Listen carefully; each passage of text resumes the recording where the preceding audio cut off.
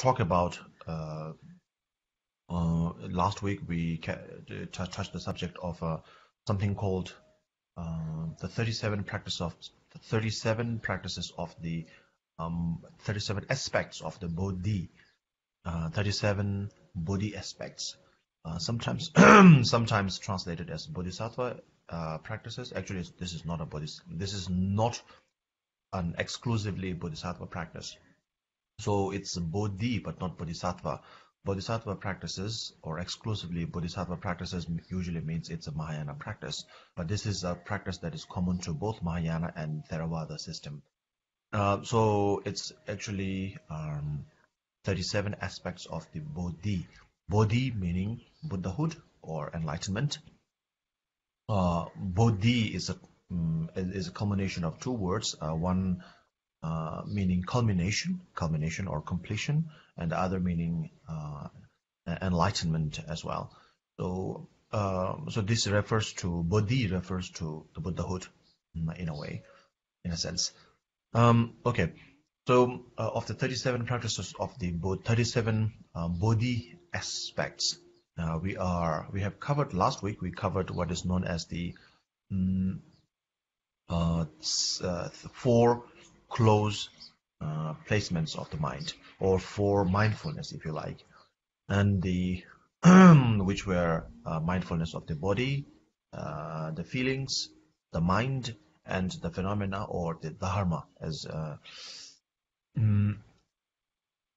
the mindfulness or contemplation of body, the contemplation of the actual wordings used were close placement, the close placement of the mind. So there are 4 of them. To understand simply, to simplify, we can call it mindfulness practice. So 4 mindfulness practices: mindfulness of the body, the feelings, the mind, and the Dharma, or the phenomena. As I told you before, Dharma has a lot of is highly ambiguous word. So here Dharma refers to all the phenomena. So we have covered thus so far, and we will continue from the rest of the 37 Bodhi aspects today. Now, following the 4 close placements, or the 4 mindfulness, as it is popularly known, comes what is known as the 4 perfect abandonments, or 4 proper abandonments.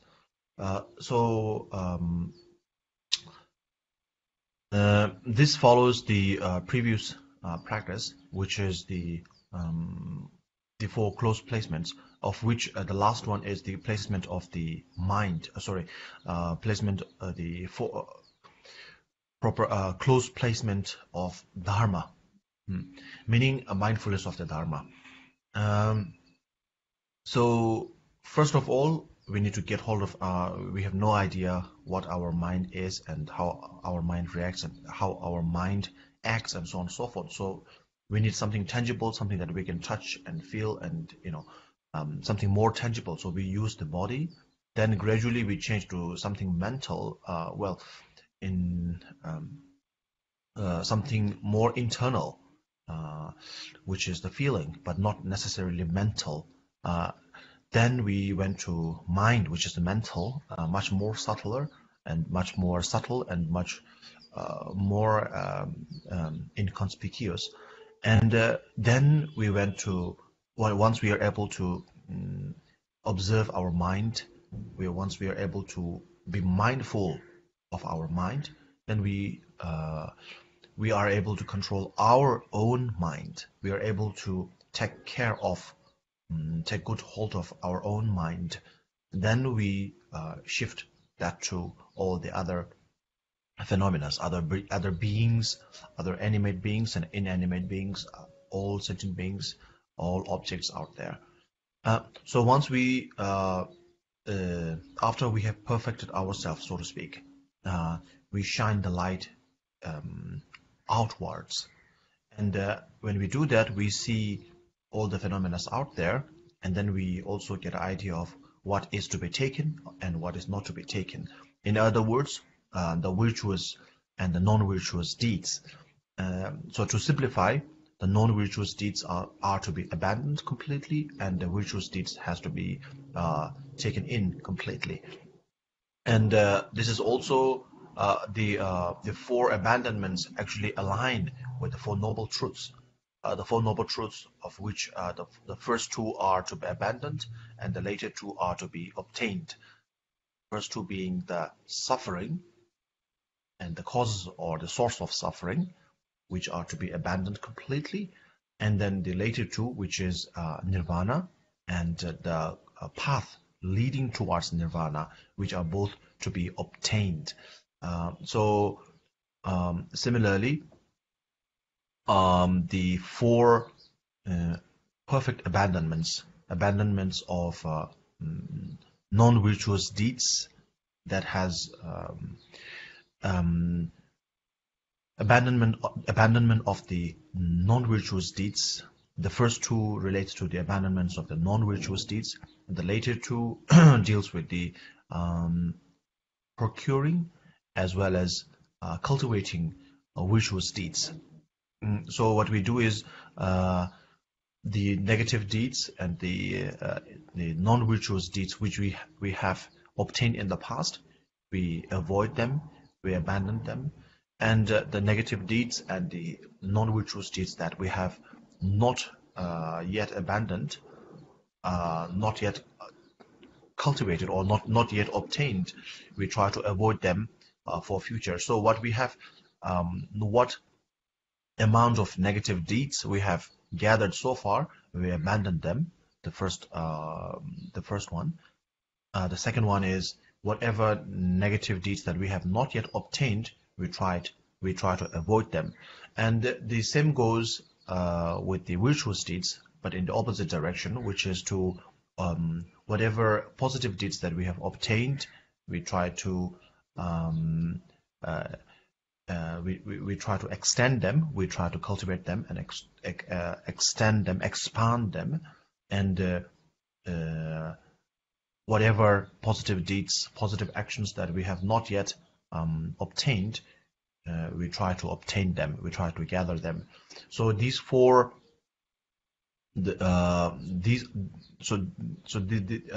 step is called the four perfect abandonments. So as I said before, these four perfect abandonments align with the Four Noble Truths. The first two are to be the first two of the perfect abandonment are to be abandoned and avoided, and the later two are to be cultivated and to be obtained. So after following the four perfect abandonments, one will be able to.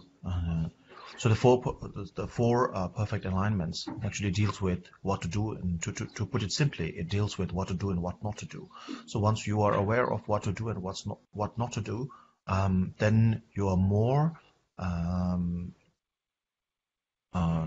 you are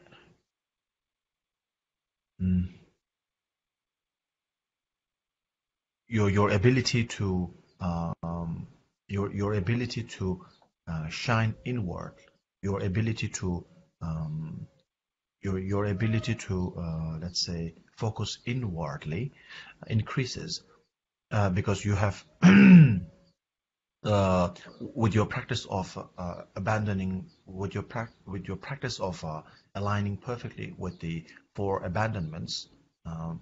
So when you do the things you should be doing, and when you do, to put it simply, when you do the things that you should be doing and not do the things you should not be doing, of course you gain more stability and peace of mind. And because of that, your mental prowess increases. And because of that, your ability to focus, your ability to concentrate, your ability to your meditational faculties also grows. So by So thus comes the second part, third part, which is the four magical legs. So this is a so literal translation of these practices called four magical legs. So the reason it's called, okay, so we will go to the reason later. So the four magical legs. The four magical legs are the legs of the, let's just call them legs. The legs of the legs of aspiration, the legs of contemplation, the legs of diligence, and the legs of analysis. So aspiration or wish, aspiration, the legs of aspiration, the legs of diligence, the legs of diligence, the legs of analysis. So these are known as the four legs of the four magical legs, or the four legs of magical power, if you like. So the reason it is called the magical leg is very simple. Once you have perfected these four legs actually, they are not really legs actually. They are actually mental faculties. But the reason they are called legs is they have a similar bearing to a leg, in the sense that the leg is like the pillar of the body. The legs carry our body. All wherever we go, our legs carry us, our feet carry us. So similarly, the four magical legs are the basis of magical power. So we have seen many stories of how people who have gained realization and siddhis, they can, let's say, they walk in the water or walk on fire, or whether we have seen it or not, we have heard a lot of stories of people who have made high realization, being able to portray a certain amount of different amount of magical feats, magical feats. And in order to do that, in order to bend the law of, let's say, the law of the law of physics, and the ability to reach a place where it is scientifically impossible, as we understand, but someone just thinks of going to America, and all of it in the very instant they show up in America. So like, to being able to apparate, being able to disappear, being able to fly without wings, and so on and so forth. So these kind of magical feats, in other words, to able to bend the law, the law of gravity, in order to bend the law of physics, and so on and so forth. To be able to play with matter, first you need to be able to control your mind. And so these mental progress, these four so-called the legs of magical power, or magical legs, are the basis of all that. So once you train yourself and perfect the four magical legs. So these are, I must repeat again, this is not an actual leg, but it is called a leg. It is actually a mental faculty. So these four legs, actually, these four magical legs, acts as the foundation or the basis of all different sorts of magical powers that you will be able to display. And that's the reason it's called the magical legs, the legs of magic. So there are four of them. The first is that of the aspirational leg. The second is diligence. The third is concentration. The fourth is analysis. So the aspirational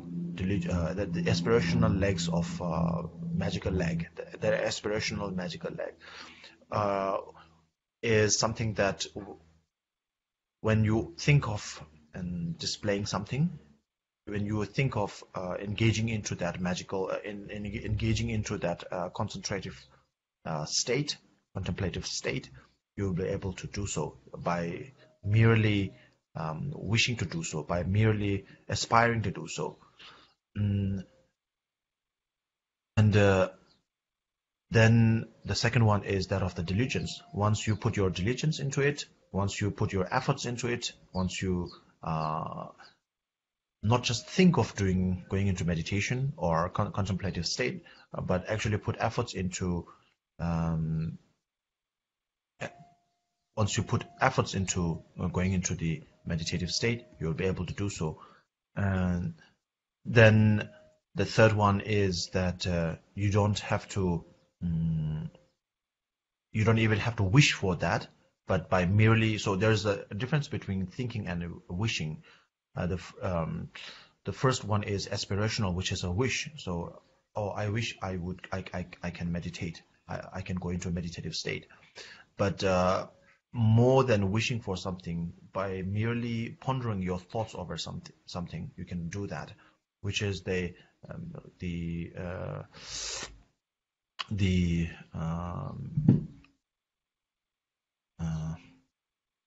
do we call it now?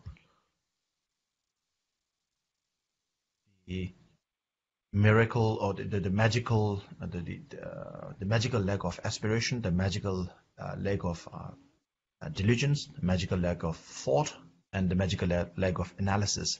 So by the aspirational magical leg or miraculous leg, you have to aspire for it, you have to wish for it.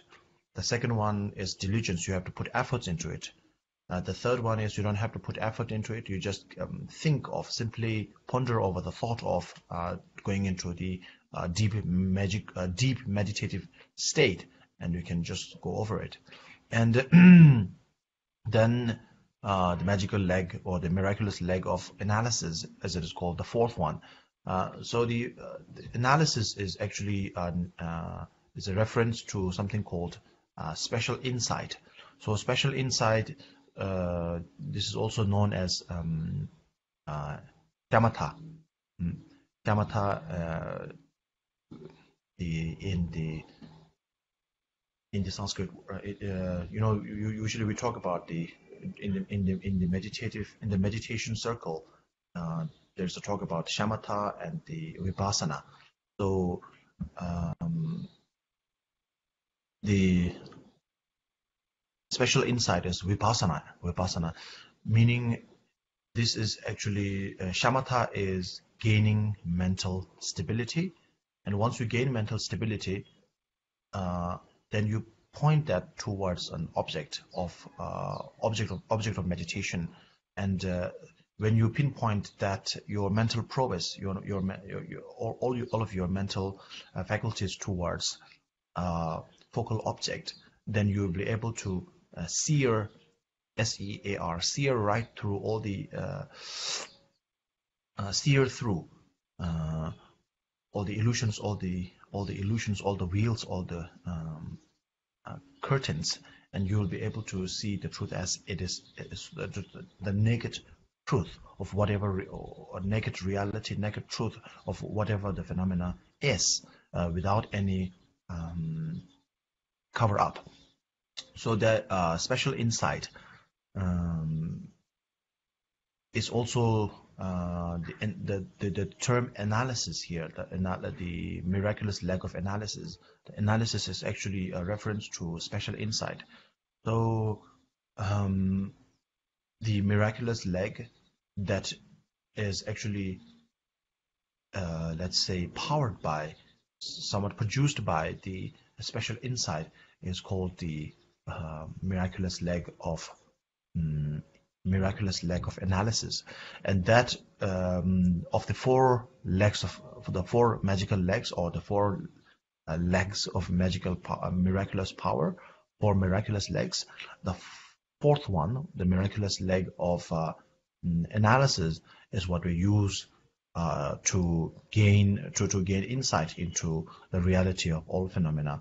So, as I said before, they are called the legs of miracles and magic,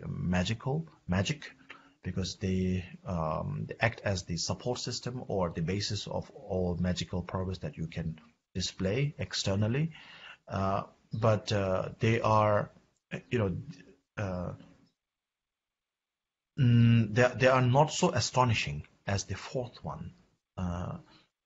Yeah, you can, if you are able to fly, if you are able to display fire and this kind of thing. Of course, it's such a miraculous thing, but that will not get you out of samsara at the end of the day. So nowadays people can fly without wings. Even if you do not do meditation, you can still fly without wings. You can get into an aeroplane and you can still fly. So the point is, all the most of the magical powers that we can learn and display will not free us from samsara. But the fourth one, the magical leg, or the miraculous leg of insight, or magical leg of analysis, will help us to see the reality of all phenomena on a first-hand basis, and that will actually free us from samsara. Okay. Following this is what is known as the five powers, or five faculties. So there is something called five powers and five forces within the 37 aspects of the body. The power and force in the Tibetan word used was wangbo and top. Wangbo means, direct translation of wangbo would be something similar to power, force, and top. Wangbo would be power, and the force, top will be force. So there are five power and five forces. Actually, they are both quite the same thing. The reason one is known as power and the other is known as force is so one develops power first, and then later develops the forces. So the difference between the power and the force is that with the power, the discordant entities, or all of the, let's call it the negative instances, the negative hindrances will not, the negative instances will not be able to hinder you. So, but what the power does is the negative forces will not be able to hinder you, not be able to interrupt you. What the force does is it will be able to annihilate. It will be able to vanquish all the negative forces. So the power is something that that is more like a shield. It covers you. It helps you. It's like a security system. It's like a bodyguard. So the power actually protects you from all the negative forces. The force actually vanquishes, that destroys all the negative forces. So the power and force are similar. One has the ability to protect, and the other has the ability to sort of destroy the negative forces, protect you from the negative forces, and destroy the negative forces from which all the negative instances are coming from. So these are known as the five powers and the five forces. So they are the power of diligence, power of mindfulness, power of concentration or meditation, concentrative power, and then the power of wisdom. So diligence, mindfulness, concentration, contemplation, and actually not contemplation. Actually, this is actually single-pointed contemplation. Single-pointed contemplation. Diligence, mindfulness, single-pointed contemplation, and wisdom. So, sorry, the faith. First is the faith. The faith the power of faith, the power of diligence, the power of mindfulness, the power of single-pointed contemplation, and the power of wisdom.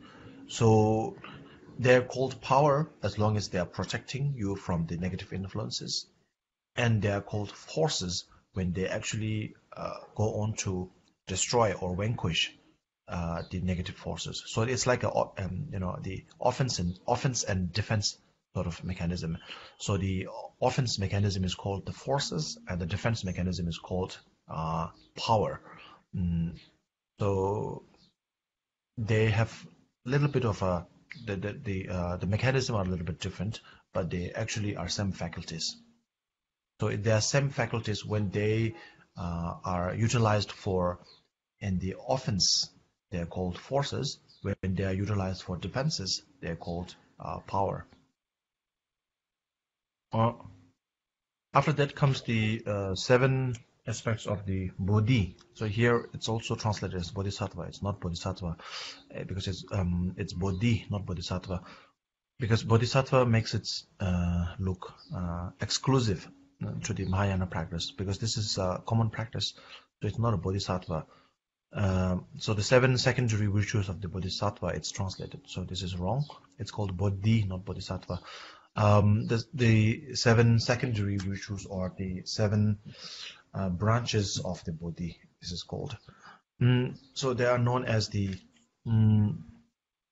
So we covered the five powers and the 5 forces, and after that comes the 7 branches of the Bodhi, or the 7 secondary virtues of the Bodhi. Bodhi meaning Buddhahood here. So that is the perfect mindfulness.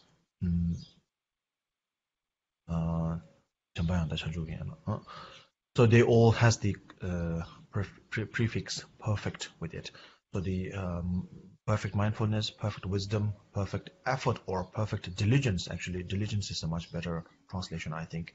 Perfect diligence, perfect joy, and perfect suppleness, or sometimes it's called pliancy, P-L-I-A-N-C-Y,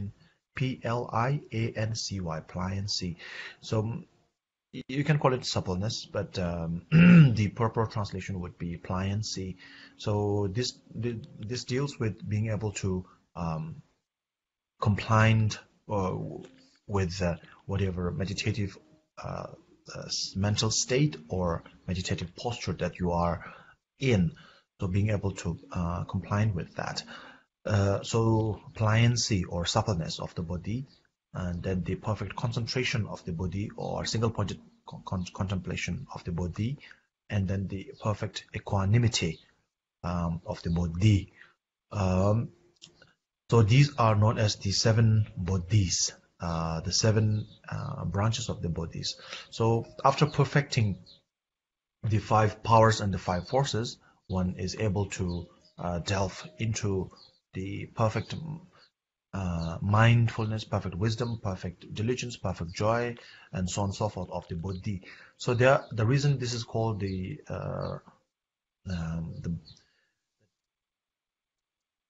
translation here says secondary virtues, but actually the Tibetan word is Changzhu, so which means the branches of the Bodhi. So if you have the Bodhi tree, and then the branch, you have the Bodhi tree, and the branches are part of the Bodhi. So what it actually says about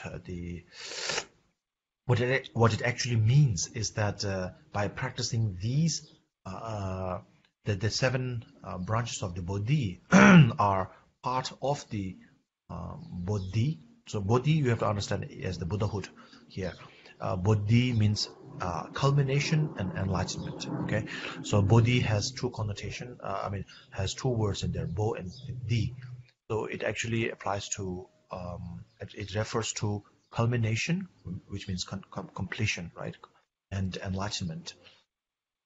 Completion of all the stages, and enlightenment in the sense that it is enlightened. It is full of luminosity. Is able to see everything. Is because there is no longer any hindrances, no longer any wheels that covers up. So that is Bodhi. So the 7, by practicing the 7 the 7 branches of the Bodhi are just like a branch is part of the tree. The seven branches of the Bodhi are part of the Buddhahood, the Bodhi, in the sense that by practicing these, you will be able to replicate the actual feats of the Buddha. You will be able to. Even though you are not a Buddha yet, by practicing the 7 branches of the Buddha, you are actually replicating the actions or the feats of the Buddha. So therefore, it is called the 7 branches of the Bodhi, not Bodhisattva, Bodhi. This is not an exclusive Mahayana practice. It's a common practice, so that's why it's called 37, the 7 practices, 7 branches of the Bodhi. 7 branches of the Bodhi. Okay, so this actually, okay, then we have the 8 noble paths. 8 noble paths, which is again, so the 7 branches of the Bodhi and some of the other practices which have not been popularized, but it is actually a common practice. But as you know, the 4 mindfulness practices and the 8 noble paths are very popular all over the world. And so last of the 37 aspects of the Bodhi, we have the 8 noble paths, which is the right view, right thought, right speech, right effort, livelihood, mindfulness, concentration, and action. So right view is right mentality. So having the right mentality. Then right thought is having right thoughts that are fueled by right motivation. And right speech is something, a speech that is actually fueled by. So when you have the right view or the right mentality, if you keep the right mentality, if you uphold the right mentality, which is right view, then it will help you to cultivate right thoughts. And with right thoughts, a thought is it's an effort. It's a mentality that has been fueled by effort. You contemplate. When you are thinking of something, you are contemplating on something. So right thought actually fuels right speech. With right thought can come right speech. And with right speech, when you say something right, you actually follow it up with the right action. Because if what you say and what you do not match up, then it is not going to be okay. Because many times, most of the time in the world, the problem is we say something and we do something else. We do something else, and we say something in the right and we do something in the left, and that's where the problem comes. But if you upkeep the right speech, which is actually fueled by right thought and right view or right mentality, then of course you will be able to keep up with right actions. And so in order to keep right action, you have to put right effort or right diligence, proper diligence. Let's call all of them proper. So you have to put proper effort or proper diligence. And with proper diligence with proper diligence and with proper action. In order to have a proper action, one needs to have a proper livelihood. If your livelihood is going astray, if your livelihood is going wayward, if your livelihood, the way you live your life is going to the wrong direction, then it will be very difficult for you to keep with the right action. So it's important to have a right livelihood. And once you have right livelihood, then it will be much easier for you to keep a right or proper mindfulness.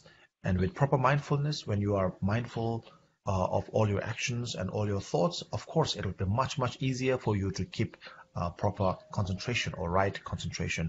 And with that, of course, come right action. This completes the 37 aspects of the Bodhi. Okay, so I stop here for today's teaching because it's quite technical. lots of technicalities here. So if you have questions, you can put it up, or we can discuss something else. We do not have any questions today, Rinpoche. Repeat that, please. We don't have any questions today, Rinpoche. Oh, We practice okay. emptiness. Today is so empty. Okay. Okay, no questions. That's good. Yeah, we used to say in the class when we were in class, when we were the students in the monastery, we say when you have no questions, when you have no doubt, it can either be very good or very bad. Very good because you have learned everything and you have no doubt at all. Very bad because you are not paying attention. So our teachers always encourages us to be doubtful, be curious. Always encourage us to be curious. So they say if you have no doubt or no questions at all, it means either you have become the Buddha, enlightened, and have no questions at all, or you haven't paid attention.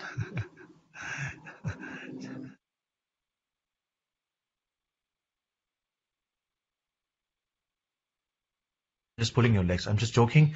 Today's the 37 aspects of the body. It's quite technical. And so yeah, it's okay if you have no questions. Let's just finish the first point of the.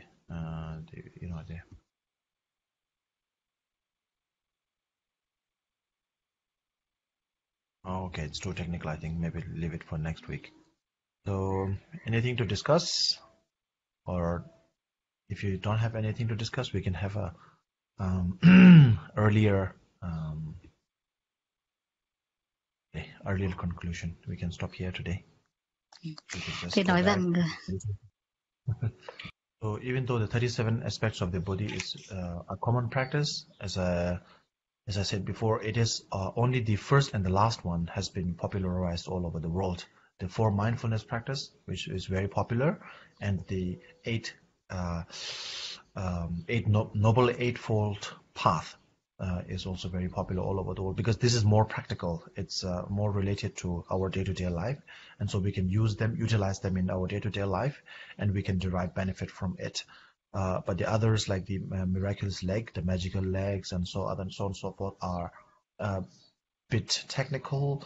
And also, if you are going to live a life, if you are, most of us are struggling in our day-to-day life, our samsaric life, and for that, to have a better samsaric life, most of the other practices does not help that much. But the first and the last one, the Noble Eightfold Path, and the 4 mindfulness practices, they do help us with leading samsaric life as well. So therefore, that is why it's very popular here. And then we can go to right contemplation now. Right meditation. I have one question. Yes. I have one question, Rinpoche. I was just curious when you said that some people can actually bend or can teleport, but that doesn't help them to gain enlightenment or to become a Buddha. Out of samsara. Mm-hmm. Right. Yeah. So does it require some, in order to get out of samsara, does it require to have that ability or not? It's a byproduct. It's a byproduct. It's not a requirement. It just comes. It's like a buy one get two. Buy two get one thing. Thank you, Rinpoche. So you travel by air to, like, if you travel by air on a like 10 hour journey, they will give you refreshments and food and everything, which is like a byproduct. You didn't ask for that, but it comes. You actually ask for a plane ticket from point A to point B, but with that comes the seat, the food and everything. So similarly, when you are working on the four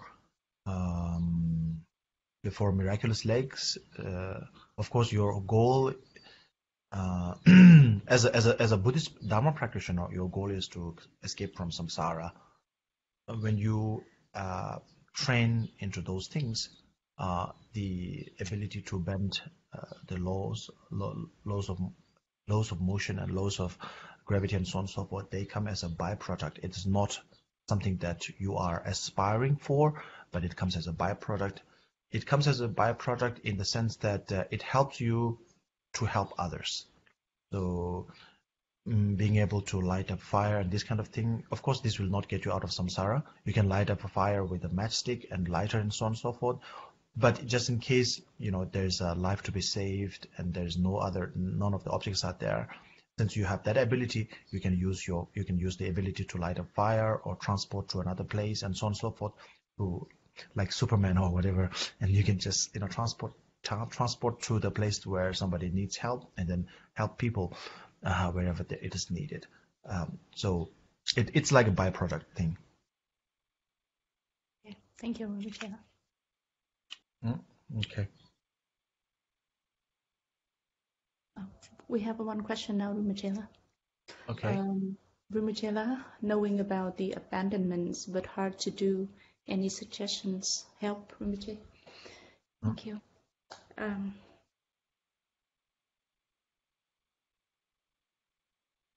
Translate. Rinpoche, biết được 4 cái hạnh xả nhưng mà làm được thì rất là khó. Thầy xin thầy chỉ đạo cho vài cách ạ. Thank you, Rinpoche. Yeah. Very good question, very practical question. So start small and start with attainable goals. So let's say you're not able to give up something, you're not able to, abandonments. The four abandonments, there are 2 to actually abandon and 2 to actually obtain. So let's say let's go on the positive side of doing prostration. So if you are not able to do prostration, start with doing let's say 1 prostration a week, or maybe 3 prostrations a week, and gradually do every alternate days, and then you can move up to 3 prostrations a day, so on and so forth. So reciting a mantra is also similar. You're reciting mantras not for me. I don't believe in this. I don't think reciting a mantra will help people. If you have doubt, just do 1 mantra like once a month. If you don't have to believe in it. You just do it once and see how it fares. So gradually start with something more attainable, something small, something attainable. So when you do something attainable, something small, you will be able to do it. And once you are able to perform, once you're able to complete your goal, there is you'll be able to derive a certain joyfulness from completing a goal,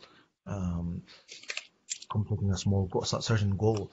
And with that goal, actually, that joyfulness will actually incite excitement within you to do more, and then gradually you will be able to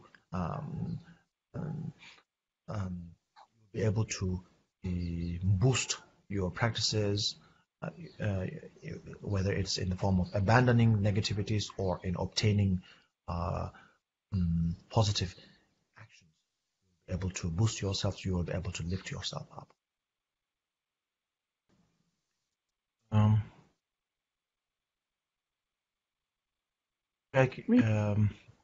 Yes, please go on.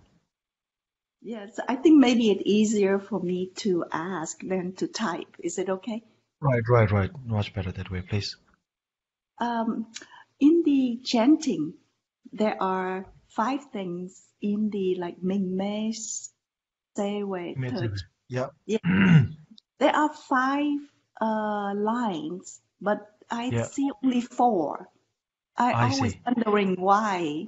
Right. Could you explain that?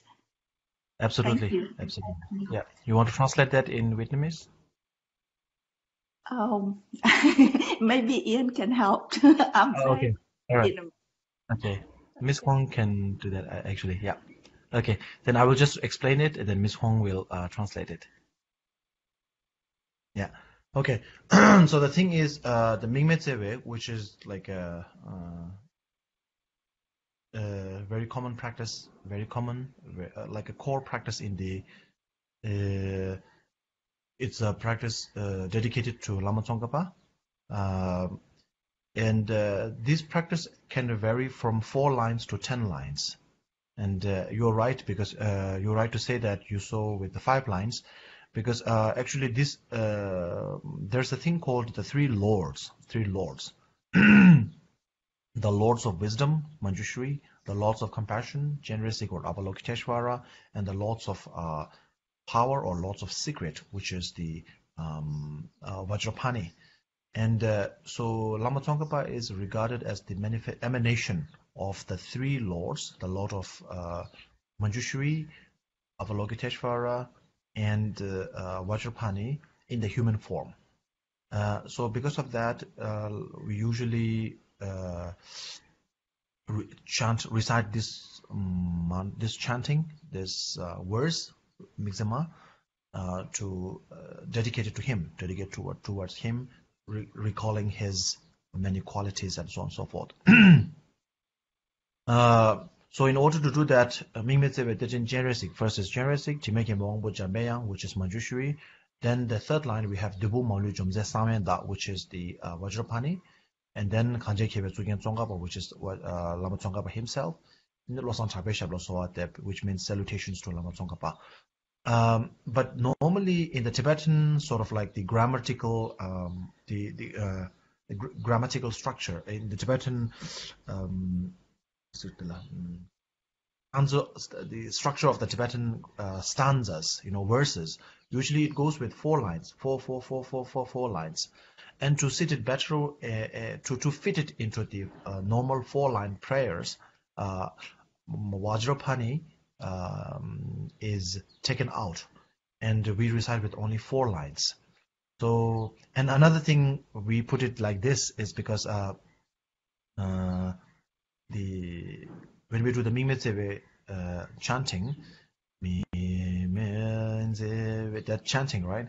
So when we do the 5-line ones, we have to do a certain number of time to fit it properly, because when you don't do it properly, when you do not recite it a certain number of times, it mismatches with the melody. So therefore, in order to fit with all melodies, the 4-line is the most proper one. So it's very common in the monastery to do the 4-line ones. Actually, there is a 5-line one, which is the one you said. Then there is a 7-line one, 6-line one, and then there is a 8-line one, and there is a 9-line and a 10-line. Mimetsivit.